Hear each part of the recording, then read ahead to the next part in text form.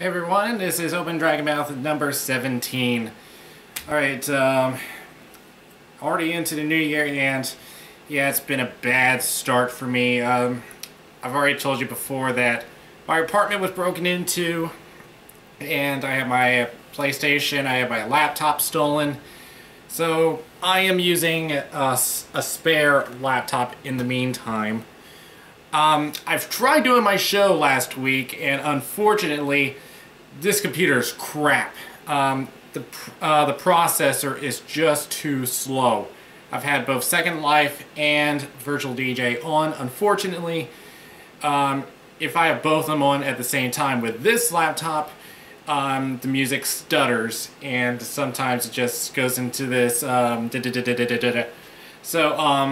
yeah, like I said, my show's going to be on a short hiatus until I get either that laptop back or I get a new one, which it shouldn't take that long. It should be like a couple weeks.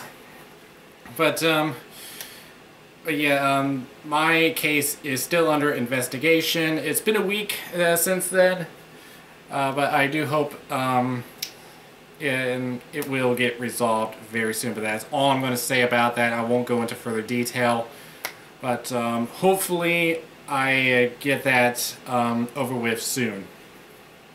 Alright, so let's get to our first news of the new year. First of all, I found this on a Facebook post, is that over in Japan there's going to be this Pokemon themed cafe, and I believe they call this the Pokemon Omega Ruby and Alpha Sapphire Cafe.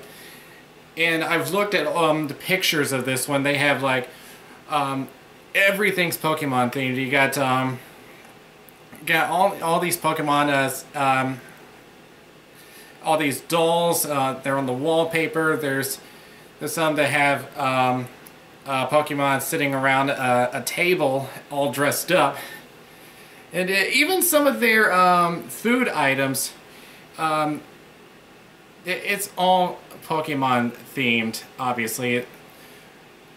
I don't know what some of the names of them are, but there's a lot of Pikachu stuff, there's Pokeballs. Yeah, do check them out. They look absolutely amazing.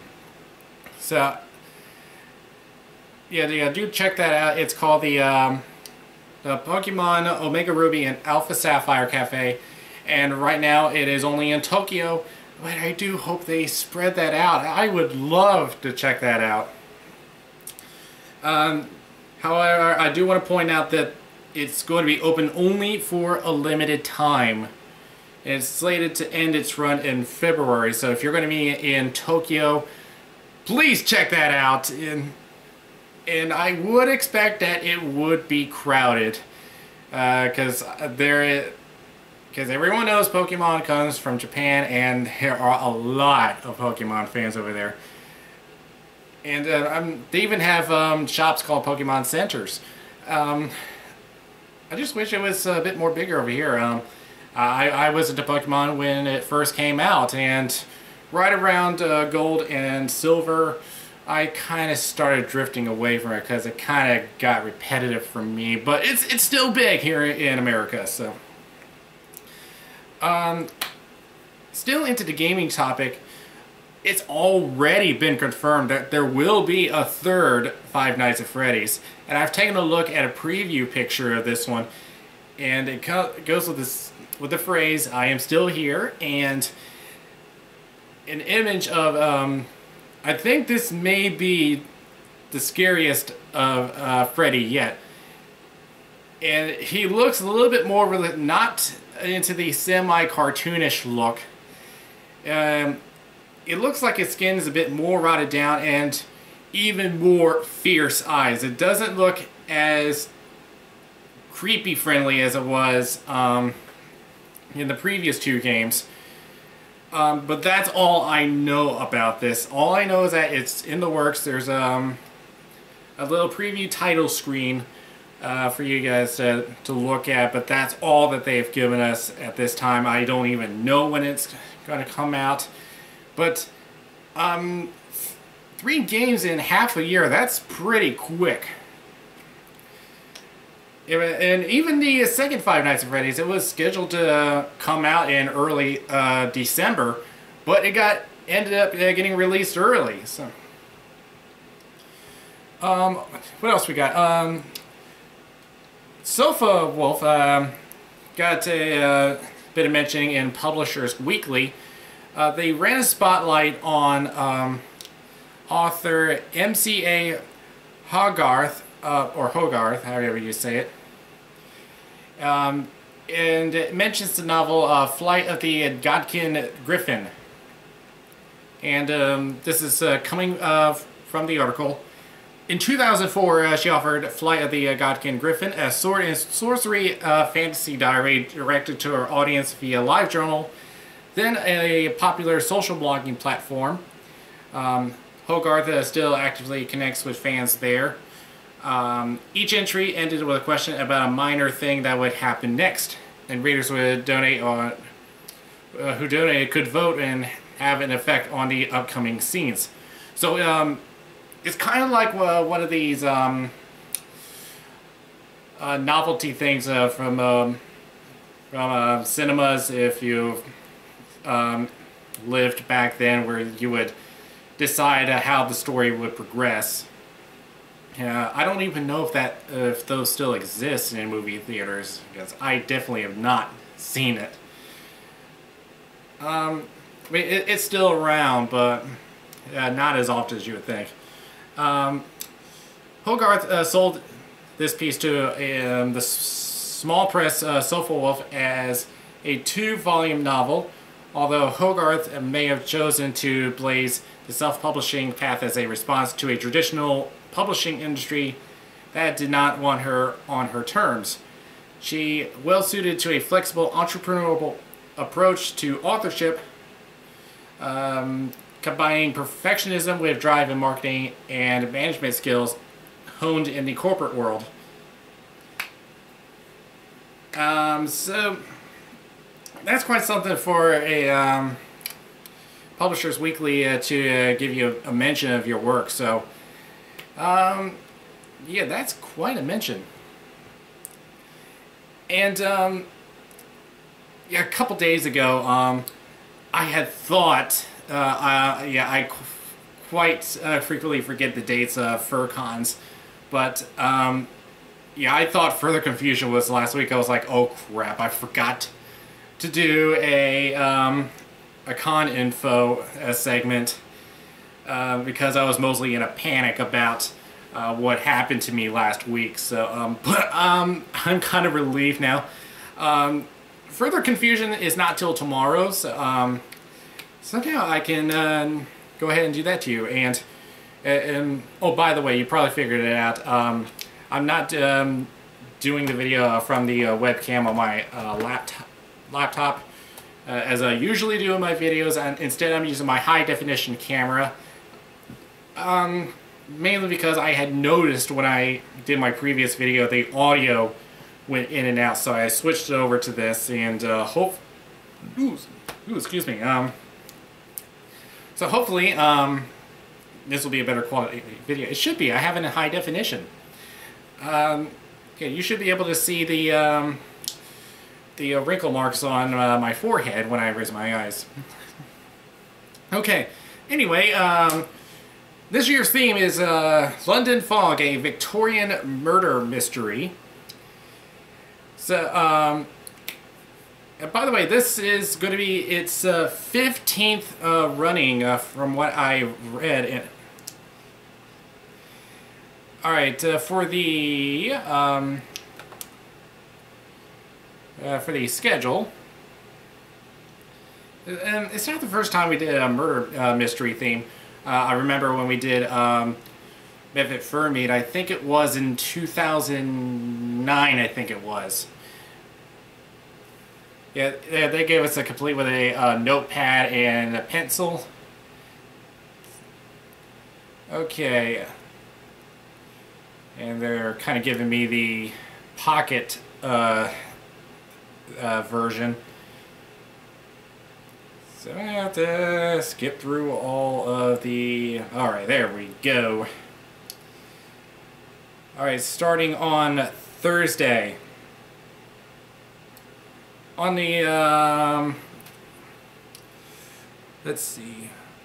Yeah, this is getting kind of hard to read here. Oh, I just realized it was listing the rooms and not the actual events. Stupid dragon. Alright, they're doing the Masquerade signups quite early this time. It'll start at 9 p.m. in Blossom Hill number 1. It'll go from 9 p.m. to 10:30. So if you want to do the Masquerade, you got an early opportunity. And of course, it'll do the dance from 10:30 to 2:30 a.m. in the main ballroom, which will be in room 210. And I had just noticed they do this with the Anthrocon, but this will be in 2 separate segments. They have one for the Convention Center and one for the Marriott. So be sure to know the difference, which one it'll be if you're going to one of the panels. So be sure you do that. If you've been to Anthrocon, you know what I'm talking about. For Friday, we have Masquerade signups again from 9 a.m. to 10:30 a.m. in Blossom Hill 1. Let's see, of course, what would it be without a MLP panel, the evolution of MLP at 11 a.m. in Willow Glens 1 and 2. Let's see. Opening ceremonies, yeah, they have it at 11:30. I thought it was going to be 11 because they usually do it on the top of the hour. Masquerade rehearsal at 12:30 p.m. at the main stage at 2:10. If you want to meet the guests of honor, they will be at 2:11, the second stage at 12:30. Let's see, we also have what's this? Paper Tigers. That's at Santa Clara.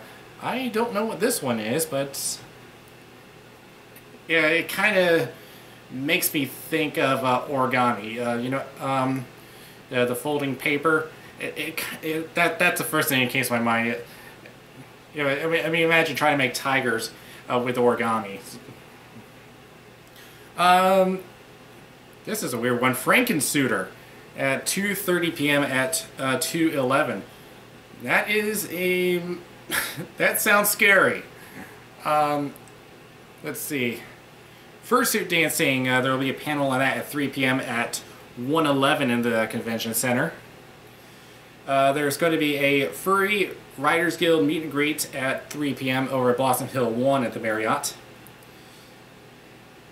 There's a panel called Cat Got Your Tongue, Public Speaking on the Fly. That will be at Blossom Hills 2 and 3 at 3 p.m. For you gamers, there will be a Super Smash Brothers tournament at Santa Clara.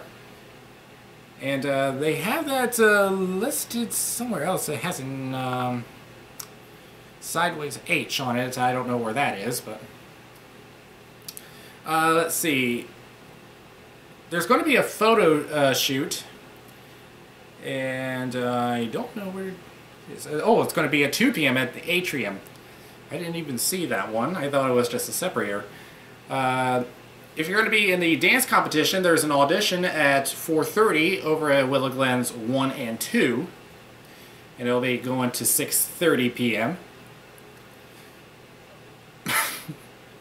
Okay, there was a name for a panel there that just made me laugh, but I'm not going to say it on here, but it's weird.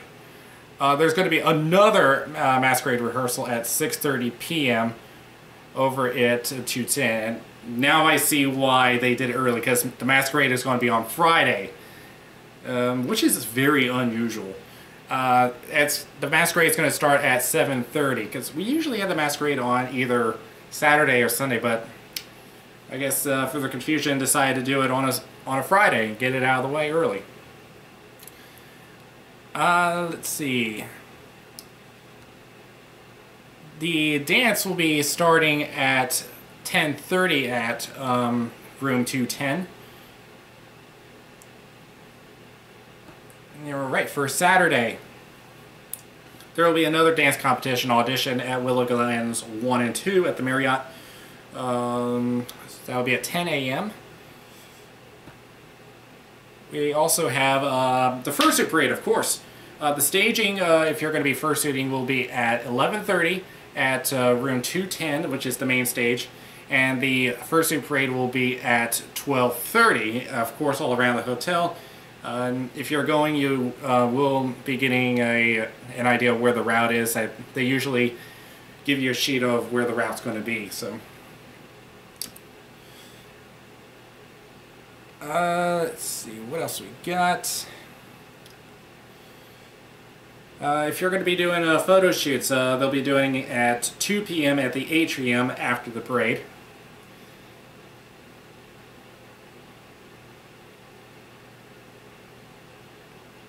Now, going into the theme of this con, we have something called FC Murder. That's at 4:30 at room 111.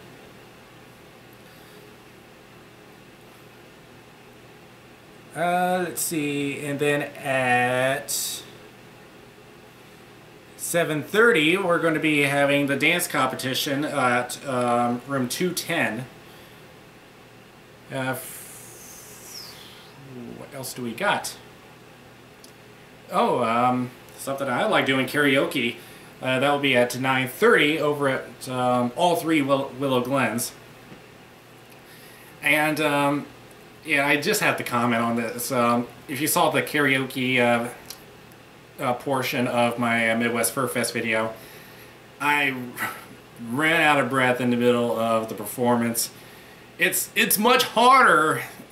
Yeah, you wouldn't believe it, but it's much harder to sing in fursuit because you don't have as much air coming in. So, let's see what else we got.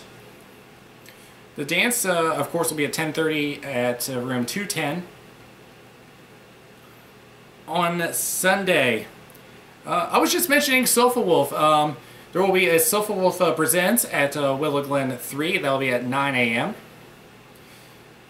The Critter Olympics will be at 11 a.m. at 2:10.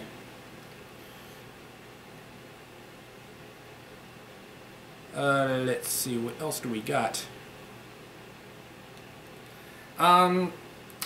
If you want to get into DJing and get the basics of it, there will be a panel on that at Blossom Hill 1 at 1 p.m.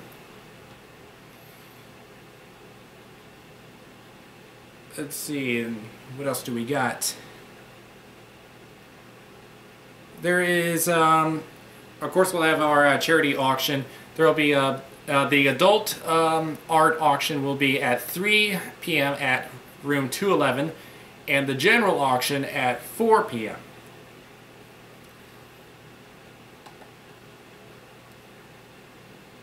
All right, and if you want to see this, FC Unleashed will be at 7 p.m. at room 210. And we'll have another karaoke at 9:30 at all three Willow Glens. There will be a dance from 10:30 to go into 2:30 at room 210. And there's an open mic at the same time until midnight at room 211. And they're going to do the Dead Dog Dance on Monday, and that will be from 7 p.m. to 11 p.m. over in the convention center. Oh, actually, no, I'm sorry. It's Marriott. It'll be the... It says San Jose, and I'm not sure if they mean the hotel or there's a room called San Jose because I didn't see it in the whole schedule. But that is the whole schedule, well, at least from me telling you. If you want to see the whole schedule, just go to furtherconfusion.org. And I gotta give you the guests and the charity. The guests of honor. First of all, we have British puppeteer Andy Heath. He began his career as a swing performer on Dr. Dolittle. the musical. If you want to see it, that's in 1998. And since then, he has performed Kit on Play With Me Sesame UK. It's also puppeteered guest spots on Jim Henson's Mop Top Shop. And he has assisted on The Hoobs. He's performed a Penguin with the Muppets on their UK spot on The X Factor. And he's done some of his other film credits are Hitchhiker's Guide to the Galaxy, Tales of the Riverbank, Harry Hill the movie, and Frankenstein, Frankenstein the movie from last year. Another one of our guests will be Warwick Brownlow Pike. He's had a career in TV puppetry, performing in some of Britain's best beloved and most watched children's shows, most recently on Sesame Street's The Furchester series. He has, let's see. Yeah, I'm only reading this now. Yeah, I always do my my videos just going on as is. I usually don't do anything beforehand. So, he began to build puppets and practice teaching himself not only to be a puppeteer, also he's done a writer, he's done a director, and a consultant for various projects. And he has also worked with the Jim Henson Company in their last project, That Puppet Game Show, which is performing with the Muppets in their most recent movie and working with the Sesame Workshop, and of course the Mongrels. And our final guest of honor is Lex Rudd.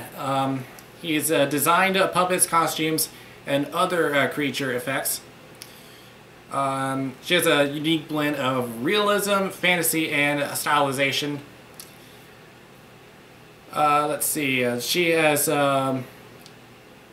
appeared on stage in film, television, and even in toy stores around the world.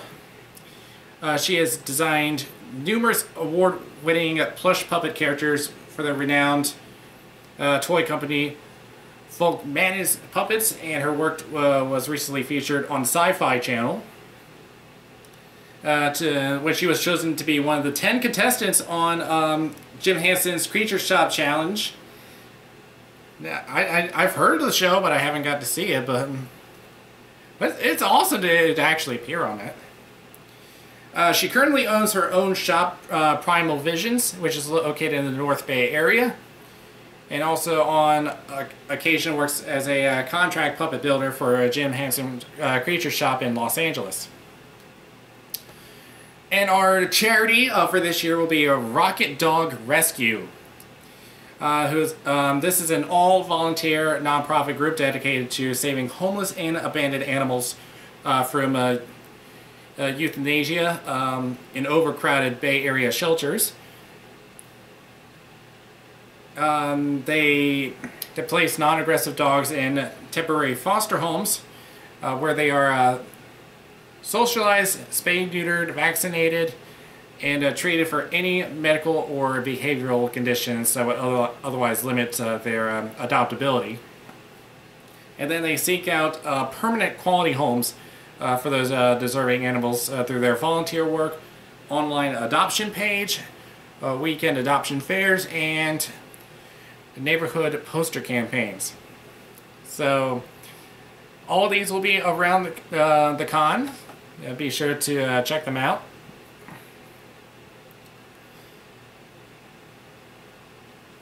And I didn't even mention the registration. How did I miss that? Of course, pre-registration is done.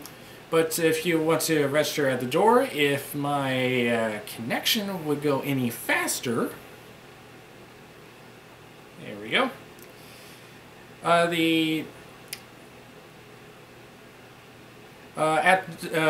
the door, it will be $60.